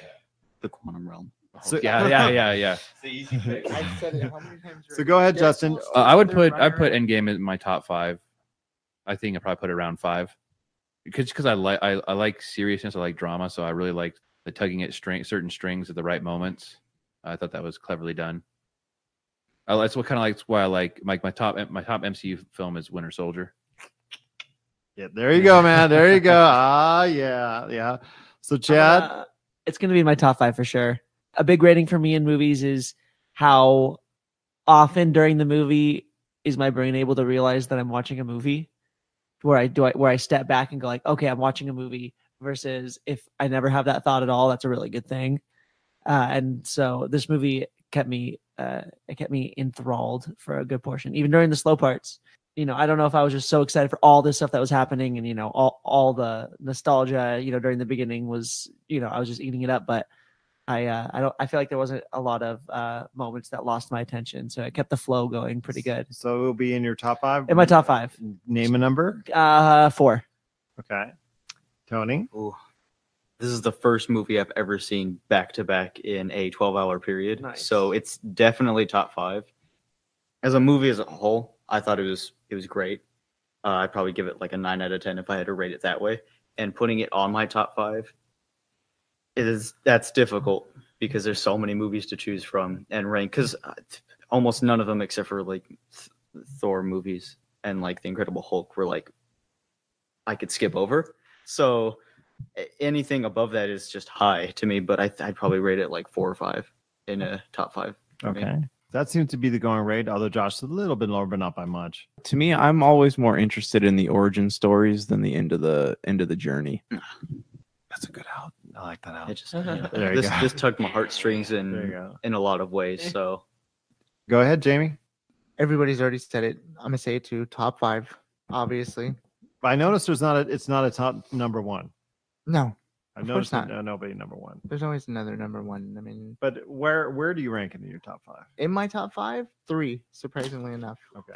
You know what? I'm gonna probably say I think, because for me it was Winter Soldier number 1 going in, and then Infinity War number 2, and then number 3 for me was GOTG, the original. That those were 3 really good movies. GOTG hasn't aged as well as I liked over the course of the past, few times I've watched it, but it's still an extremely good movie. I'm beginning to think that even with its flaws that it has over the course of the 3 hours, it is also a top 5 film, because there's such strong moments in this film that really, as a fan, you are blessed to have, and it does pay off in a lot of ways on that end. There are some narrative things, as we've talked about, as I said, that I would fix, but these are tweaks in every scene. It's like, okay, this is how the Russos see the scene. I would see it a little bit differently, but the end goal would be the same. This scene, they see it differently. I would tweak it just a little bit, but the end goal would be the same. So how they get there would be a little bit different than I would, but I still say it still get there. And then the fan service is just truly tremendous on it. And to me, as a Marvel fan, I really enjoyed it. So I think for me, it's going to sit right around 3 or 4. So I think that's where it's going to sit. But not, I was before we started, I was like, oh yeah, someone. Then I thought, you know what? Now that I'm really thinking about it, I'm going to see it again, but I think probably it's going to be a 3 or 4. So you rank Winter Soldier number 1 then? Oh, but yeah. What does everybody else rank as their number 1? Probably say for me would be Civil War. You can be honest. If it's the David Hasselhoff Nick Fury film, like no judgment at all. It's really difficult for me because there's a lot of like nostalgia. Number 1 Avenger. Number 1 so Marvel. hard. Or Avengers. Right. Okay. There's 22 choices. Well, that's pretty difficult choice. Not really. Out of all of these, Which one? Okay. You're on a deserted island. You're given a chance. You have only one MCU film, which is your favorite, which you can watch again and again and again and again and still enjoy it each and every time. Incredible. Infinity War. Yeah. I think me too. Infinity War. If we're going for like a movie that I want, that's your that I could watch over and over, and it's so well rounded. Well, that should be your number 1 choice. That should be. Yeah. I mean, Winter Soldier, it's the best movie, but Infinity War too. Also, the big thing for me for Winter Soldier is the soundtrack. Oh yeah. Yeah. There you go. It had like one of the best soundtracks. But if I liked it more than Infinity War, but if I said on the deserted island, I would want Infinity War. That doesn't make sense. So for me. Well, think about it. Did anybody here see the Hydra thing coming in Winter Soldier? I mean, I didn't. No. Did anybody else? I mean, that's why it's for the one of the greatest. That's one of the best ones for me. Is it? I didn't see that coming at all. Yeah. And Robert Redford, he's one of the best villains ever in the MCU. I mean, and that gave Samuel Jackson the most screen time. Yeah. And it was just all great. The action scenes, everything was great. It was very realistic, very practical. Subtle nods to people. I like practical effects. All right, Josh, let's hear it from you, man. Mine is also Winter Soldier, and not. I mean, for more than that stuff, there. It's the idea that they took the Marvel formula and they were able to show like, hey, we're capable of a different style of filmmaking than what you've been shown already. And they dabbled at that. They made Ant-Man a heist film. They made other parts of the MCU different types of film than just like Thor Ragnarok was more like a space opera and something of that nature. And they've tried different things, but they really hit on all the high notes with Winter Soldier, making into a spy thriller, making into something different, yet still having that superhero edge to it. Yeah, one thing they did well in this also, which they have done. I think Avengers Infinity War was pretty well done. I think this was better. Was the jokes were better, well timed, better delivered. Jokes were a little excessive. They were a little excessive in Infinity War, and especially in the second Guardians of the Galaxy and Thor Ragnarok and stuff like that. But this, I felt like they were really well in Endgame. Yeah, there's one powerful moment in this movie that we kind of washed over a little bit. Was the reunion of Spider-Man and Tony Stark, and how powerful finally got that was when they right. Well, that was Stark doesn't do hugs. But that was the impetus, and that's something we should have touched on a little bit more. But that was the impetus for reason why Tony Stark helped develop the technology that Hank Pym had started on and had discovered. And he created his own quantum time machine. He was reluctant to do it, but because of his thoughts on Spider-Man and how touched he was, and a son-like character to him, that it caused him to go ahead and reevaluate where he is at and see what he could do to help out. And obviously that was the key to why he did what he did.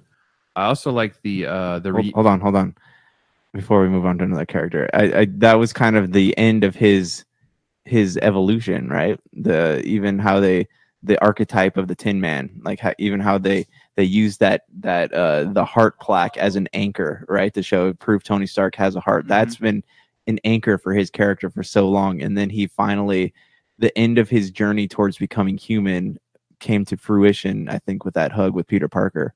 What was the line in Avengers, but just before Captain America told him you wouldn't lay down on the line or whatnot? He says you're not the guy to make the sacrifice play to lay down on the wire and let the guy crawl across you. But that's because Tony Stark indicates. Well, like I said, he's becoming he's a playboy philanthropist. He's not selfish. He's selfless now. Yeah, so it completely transformed his character, and a lot of it had to do with his affection for. It started in Ultron. Yeah.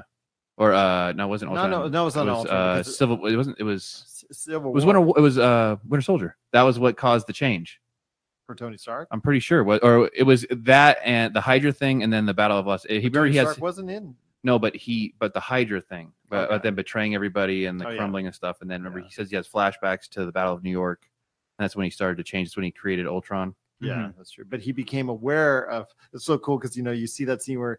In the past, Tony Stark is coming up to Robert Redford, and they're battling over the Tesseract, and who has that or whatnot.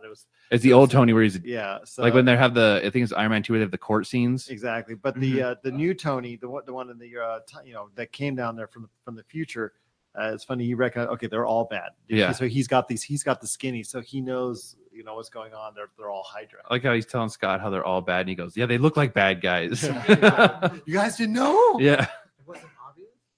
Well, I also like the evolution about his relationship with his father, because you remember in the early movies he has a really disdain and resentment for his father, but as we go on here through Civil War and all the flashbacks and stuff, he grows a better appreciation for his dad. Yeah, it's growth with his dad. I think that that's kind of a real life thing too. Like you hate your parents growing up, everyone does, but you don't really come to appreciate what your parents do. Well, and Robert Downey Jr. had an interesting childhood and young life. Yeah, we all have those moments, but we don't really appreciate what our parents did for us until we become parents ourselves. This is true. But yeah, it's a great way to end up. And we didn't get that answer. No comment. I'm here, aren't I? Okay. You drink the fifth. I mean, plug the fifth. There's an argument on the way home there for you. No, I'm kidding. I'm walking home. There you go. Exactly. I'll be driving by. Why is he walking in 100-degree heat? Oh well. Gerald leaves for level up. There you go. Why is Tony still walking out of here? Exactly. But all in all, to me, it looks like everyone out here said it was a very good film for us. It's higher up on the echelon list for the Marvel Cinematic Universe.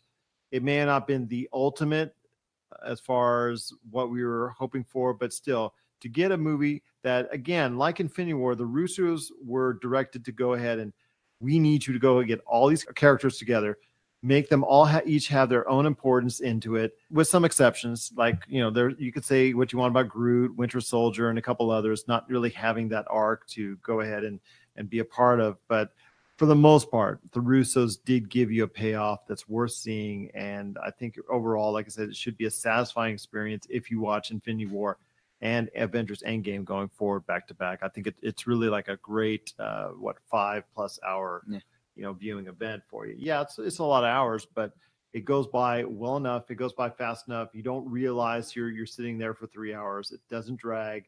The pacing, even though a lot of people, like I said, in the first part was slow, it had meaning. It had emphasis. It was building. Yeah, and it was building. So it didn't seem like it dragged, even though it was slower. And it's building that tension, like you were saying. So I think overall, like I said, from all of us, we think that if you haven't seen it yet and you're listening to our spoiler cast, shame on you. Go ahead and see it, because I think it's well worth it. You guys concur? Concur. Yes. Here. Go see it in the theater. Yeah. IMAX. I'm probably going for the my best third one. round. Nice. Tonight. Oh. In 6 hours? How many world record? How many times did you see Endgame in a 24-hour period? I saw the first Lord of the Rings 3 days in a row. I think he just Three wants to three look days like after Tony in 3 the days after beginning, school. that's Me and my all friend, like- we both went 3 days in a row. My goodness. And I thought it was crazy about it. You know, we named our kids after Lord of the Rings characters, but yeah, there you go. You take the cake, my friend. You win. You win. Appreciate so much you listening to our spoiler cast on Avengers Endgame. Any last thoughts on the way out, guys, or want to plug anything before we head on out? I mean, I know that we kind of know this next couple movies, but the somewhat future is. Oh, yeah, let's talk about the future. It's kind of cool. Yeah. It's because it's unknown because you don't know where it's going. I mean, there was an ominous sound at the end of the credits, which you guys No, we you know. include me in. So into it's what did you say was just Iron Man? It's Iron Man in the cave when he's building the In original. the first suit. Iron Man, Yeah. my number 3 rated. Did you on my mind list. that there was no end credit scene? Yeah, Setting yeah, up for the it's future. called Endgame. Why would there be an end credit scene for a movie called Endgame? That makes sense. Well, setting it It- maybe something even small for the future. Well, they did. They got the sound clip, the smallest of the smallest. It would have been nice, but at the same time, I'm not upset that there wasn't. Well, Like, that I was, would have but, been happy but if okay, there was, but that at the was the same time, most, I'm it was not. the most prominent death. So that was like the beginning of his Yeah. story. So Well, at the end of his story. Think about this too. With the sound clip and everything, it's more of him, I guess, an homage to like, okay, Yeah. this How it door's started. closing, but it's not completely locked. Yeah. Well, you could lock it in like the next Ant-Man movie to where you can't do that kind of time travel because it's going to destroy the quantum realm. So now you can't do that. And also think they don't want to make any announcements until after Spider-Man. So dropping an end credit right. scene would be detrimental to that Exactly. strategy. And the scene with Thor on the ship with the Guardians kind of felt like an end scene to me. Yeah. Like, Yeah, that had to this me like that- feeling. a hint. It totally screamed, guess what? Yeah. Volume 3 Thor is going to be around. That scene right there could have been at the end, and it still would have felt. Yeah, it would've felt like an end That scene. was definitely a longer scene out of all of them that were. No, it's Gunn. Guns back Gunn. on. Yeah. Yeah, which leads me to this. I mean, like you said, we got our closure, we got our end game, so to speak, and now it's going on to starting next year with more of a new phase of the Marvel Cinematic Universe. Because actually, what Kevin Feige said, it ends with the With latest Far From Spider-Man. Home. Yeah, Far Yeah. From Home. So where does that leave us? Because a lot of people, especially casual fans or people who are just want to move on to something else, will jump off the ship. And so now you're going to have with Eternals, with Shang-Chi, with others. Do you think we're going to go back to standalone movies and not an overarching story? I think there still will be some of that. Like a slight overarching, but Yeah. but you think it'll go back like to start it off or to like come Yeah. up with an idea? They'll be standalone like do you think this next Spider-Man movie is going to be a standalone film like to where there's not going to be like a leading into the next movie? It's I mean, going to lead it'll lead into the next movie, but it's going to you know what lead I mean? into But their not, Spider-Verse. Yeah. Those end not credit into scenes. the MCU verse. No. Yeah. Those end credit scenes for Spider-Man will be for Venom or whoever they want to bring in, or Morbius or anybody else they want to. Sandman. Exactly, because Morbius is they're making a movie of. Venom 2 they're making a movie of, and yeah, that's will be alluded because that's Sony. That's a business decision for Sony to go ahead and continue that timeline. But as far as the MCU, I think that's all Marvel's call, and I don't think they'll go ahead and pull the trigger on anything for Far From Home.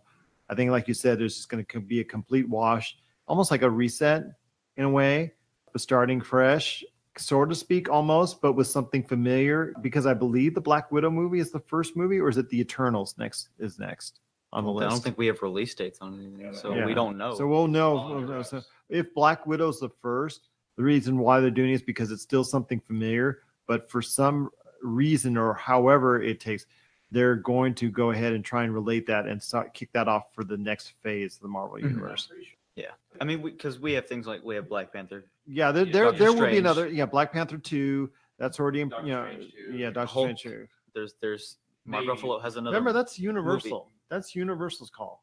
That's not. That's not well, I'm Marvel's not call. saying like a Hulk standalone movie as He won't but I get mean it. like The contract is Marvel can only use him if it's an ensemble film of some kind. Yeah, they cannot. Yeah. It has to be more than him. It's him and Namor seem to be the only main characters of any note that seem to have are still up in the air at this point. So what movie do you think Hulk's going to be? Which is for Namor, it's weird because Namor is like the origin of all superpowered people in the Marvel universe. Yeah, they can't use him because of the bonehead decision that was probably done in the 90s. It's when Ron Perlman done. Yeah. I mean, we're just going to go from here. But the future, I'm like I said, I'm excited for Shang-Chi. I'd love to see, as you and I talked about, a martial arts film that gets people excited to go see a martial arts film, at least outside of the Asian marketplace, because they follow martial arts film to the T, but the rest of the world depends seemingly on ebbs and flows. Everybody loved when Crouching Tiger, Hidden Dragon hit. That seemed to be hitting Universal. When Jackie Chan became famous, when Jet Li became famous, that was great. But right now we're in sort of lull. But it's coming. No, it's coming back because combat sports is on the rise. But not martial arts films yet. Yeah, kind of. But Shang-Chi could change that perception, and I'm hopeful for that. Like I said, the Eternals, I don't know much about the Eternals, but then again, we didn't know much about the Guardians of the Galaxy, so they may hit the jackpot twice. So we'll have to wait and see. Angelina Jolie, she's going to play a character. Obviously going to get more big names for it. So, but yeah, the Eternals concept, I'm very unfamiliar with. So Josh is going to have to enlighten me in upcoming episodes. But the future is looking bright. It's just not going to be as bright as what it is right now with Endgame. So guys, any last thoughts? I know we're kind of burnt out after our full spoiler cast for talking about it ad nauseum seemingly, but still was a great conversation. I enjoyed it, hearing your thoughts, spoiling it for everybody out there. But yeah, any last thoughts? Anything you want to plug on the way out? Josh, Humannequin, he's burnt out. He's all marveled out for now. He's already going through that PTSD. I'll plug my album. Yeah, there you go. Go ahead. I'm going to be releasing my self-titled album next month, and so yeah, be looking forward to it. It's going to be on Spotify. I don't know. I'm actually not all the way sure what it's going to be called right now, but that's okay.